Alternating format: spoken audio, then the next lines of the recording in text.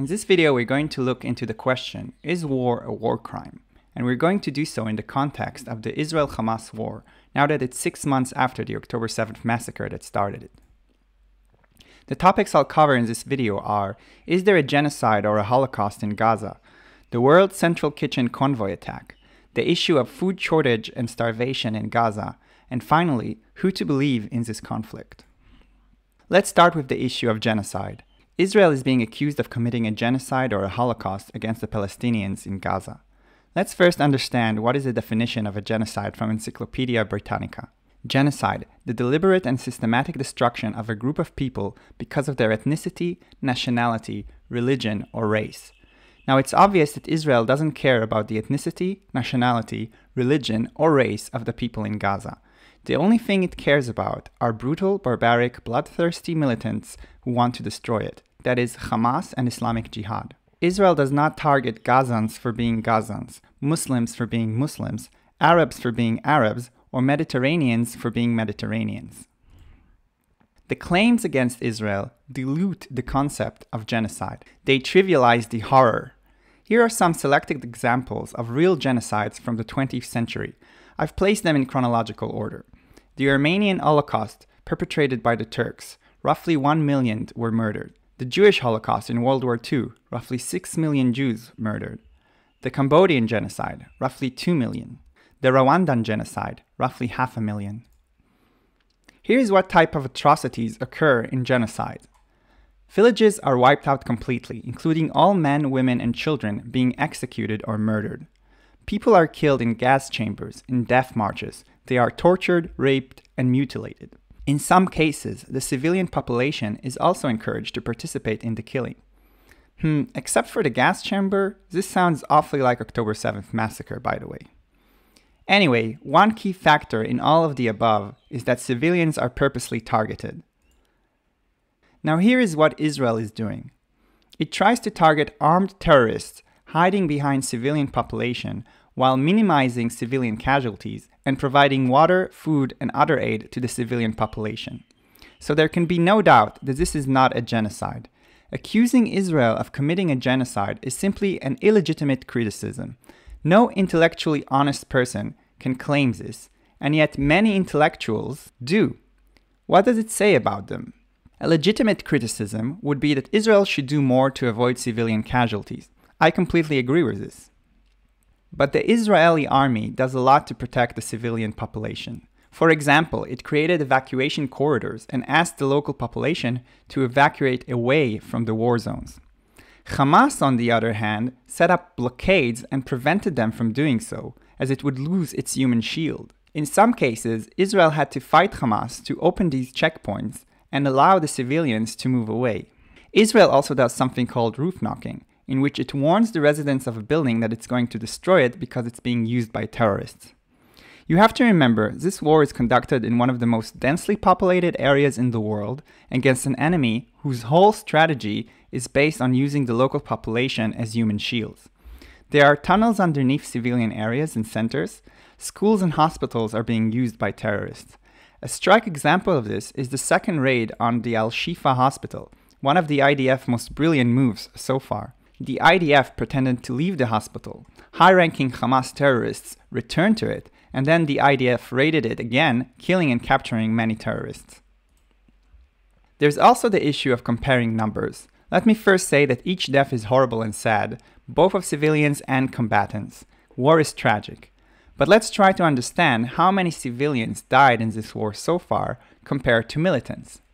Current casualty reports by Hamas at the time of making this video is 33,000 dead. The reports does not distinguish between combatant and civilian casualties.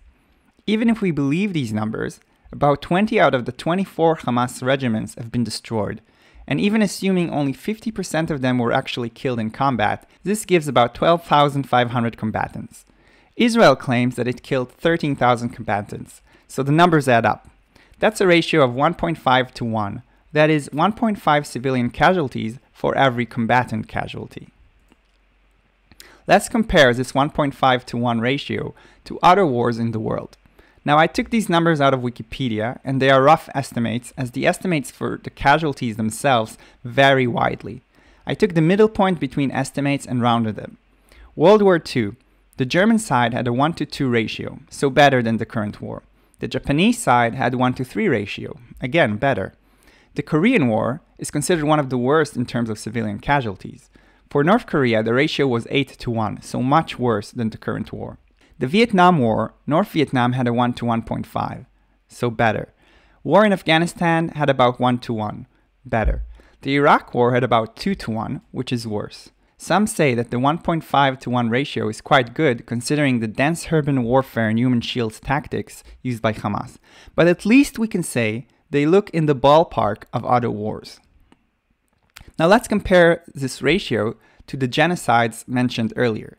Even if we assume that in each one of these genocides, thousands of people took arms to combat the genocide, we are still looking at numbers that are thousand-fold higher.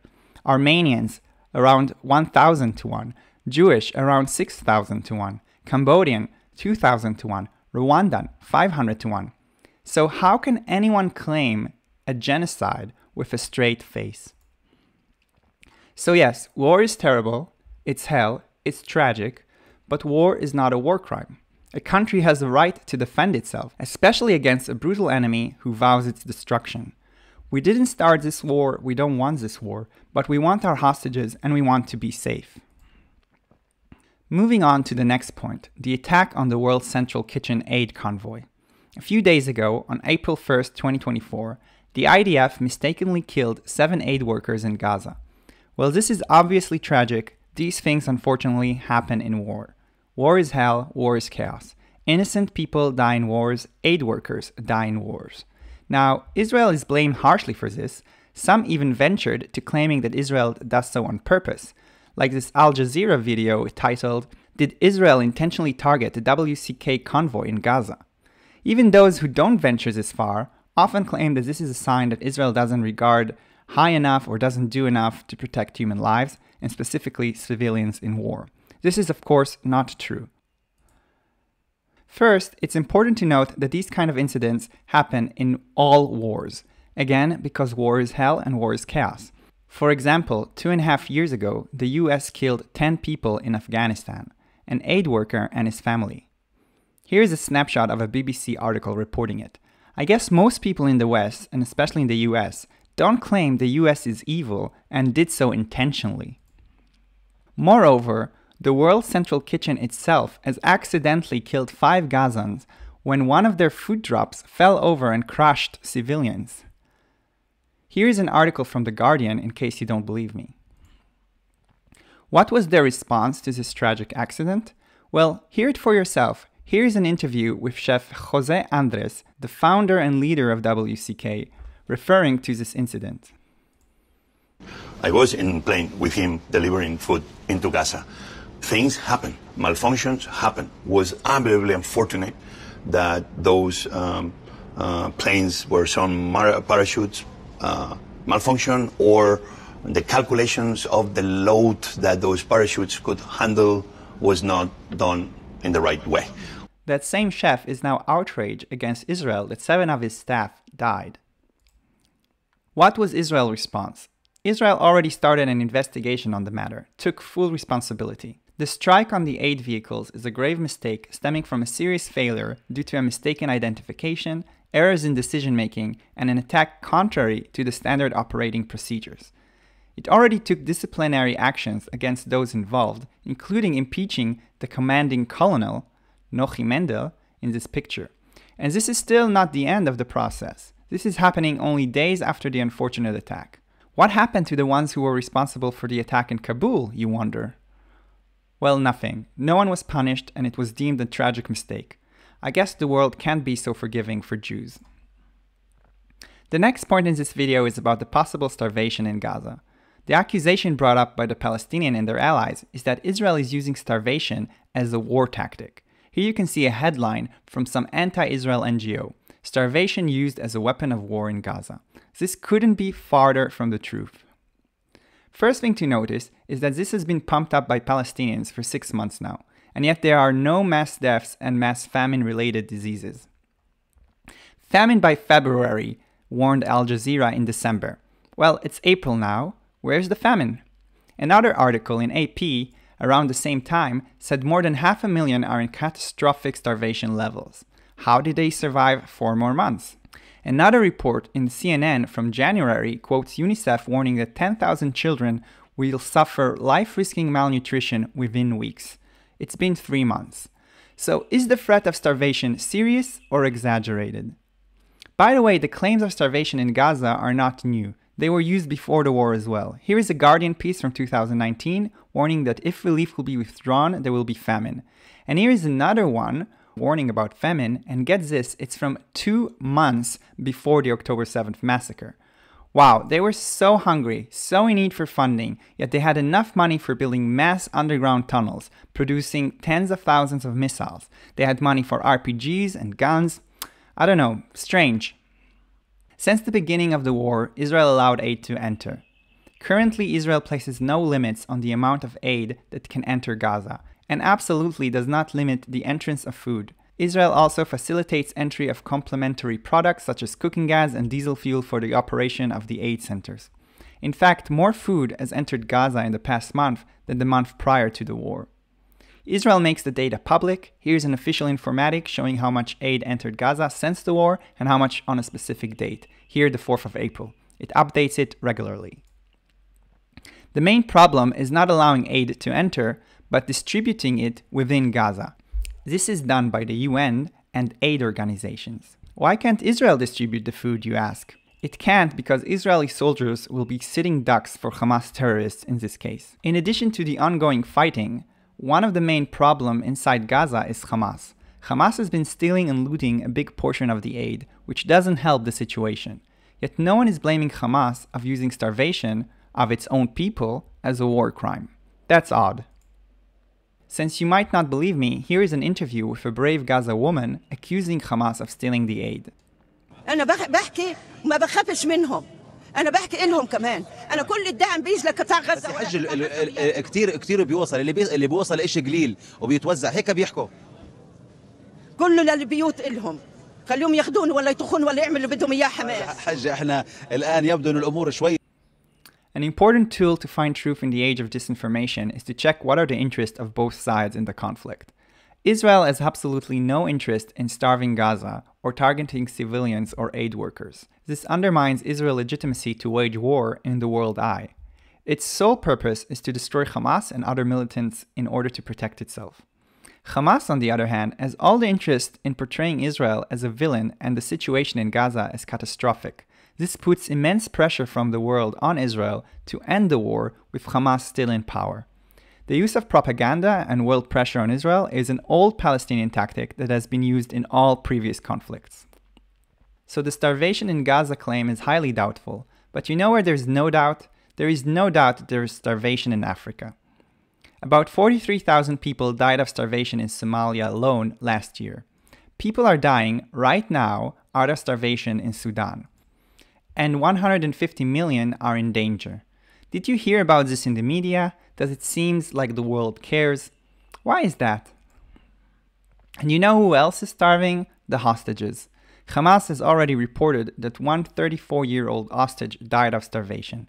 At least 35 Israeli hostages died in Gaza captivity. Most of them bear signs of execution. Where's the world outcry?